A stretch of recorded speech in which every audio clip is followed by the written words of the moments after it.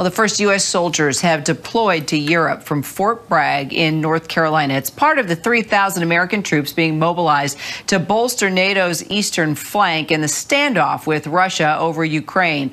Our Stephanie Ramos traveled to that northern border to just see how Ukrainian residents there are assessing the threat of a potential invasion right now. We're in Ukraine, driving 4 hours north from the capital city of Kiev to Klusi. This paved highway provides a straight shot to the small border village we're going to. It's eerily quiet here. The snow-covered roads largely empty. There are few people and even fewer signs of preparation for a potential war.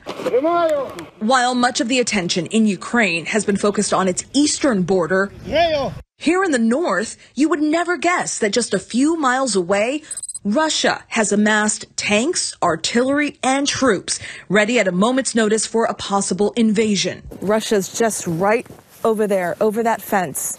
We're trying to find someone to talk to in this small village. There's a soldier over there. He said to shoot cameras. To stop the camera. Yeah. Stop, yeah. We see one Ukrainian soldier who didn't want to be filmed. At this border checkpoint, there are no heavy weapons.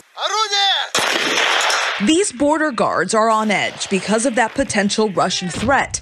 In the last few months, the Kremlin has steadily amassed tens of thousands of troops and heavy weapons.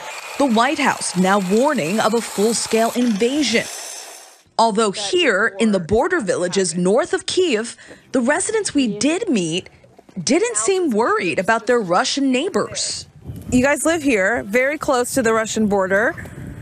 How do you feel about the tensions that have been going on for the last couple of months? Everything's normal, these locals tell us. We don't feel anything at all. They don't believe there will be war.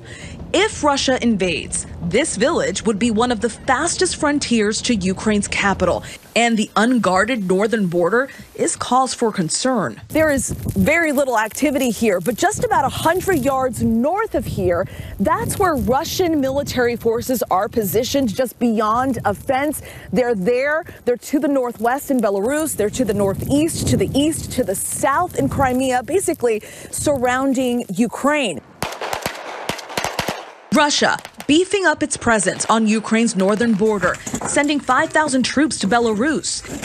Joint military exercises with Belarusian and Russian troops are expected in the coming days.